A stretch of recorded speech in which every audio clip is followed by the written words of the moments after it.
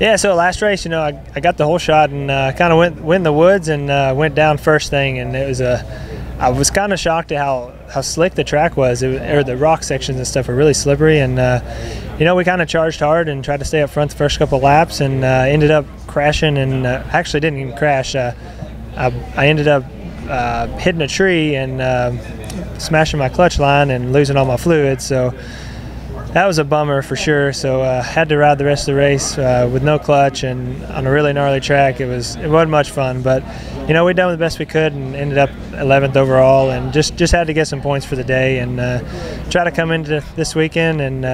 try to get to the front of the pack and do the best we can.